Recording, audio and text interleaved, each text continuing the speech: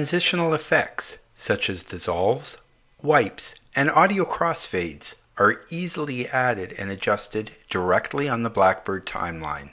To add a video dissolve, jump to the transition point by either hovering over the vertical transition line and clicking on the transition point, or use a keyboard shortcut to navigate to the transition point. Left-click on the transition button and a video dissolve will be added to the timeline, represented by a diagonal line. The default transition length is 10 frames and is aligned to the center of the cut point.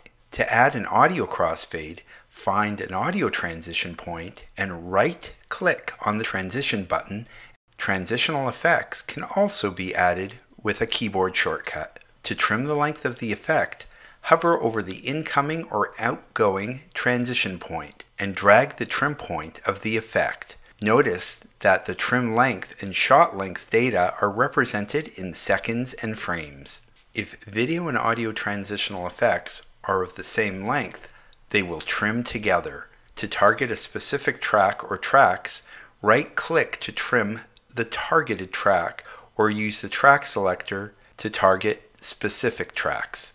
To add a wipe, a video dissolve must first exist.